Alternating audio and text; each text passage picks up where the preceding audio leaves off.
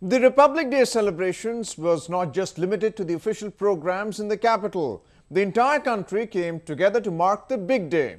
Take a look. India's western Maharashtra woke up on Monday soaked in the spirit of patriotism as the nation celebrated its 66th Republic Day. The main celebrations were held in provincial capital Mumbai. Governor C. Vidyasagar Rao took salute of an impressive parade by security forces and unfurled the tricolour. People in central Bhopal also celebrated the day with great pomp and gaiety. Ram Naresh Yadav, Governor of Madhya Pradesh, hoisted the national colours and took salute. Showcasing the rich heritage of the nation, cultural troupes from different districts of the state also presented dance performances.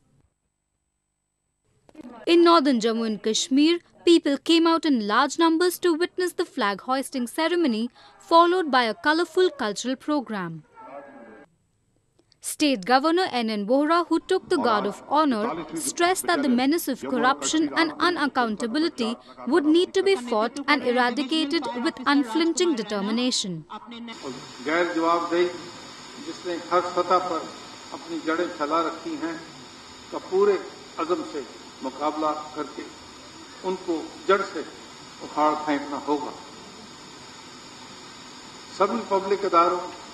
खासकर इंतजामिया के कामकाज पर निगरानी रखने वाले इदारों को मजीद मुतारिक बनाने के लिए फौरी कदम उठाने होंगे.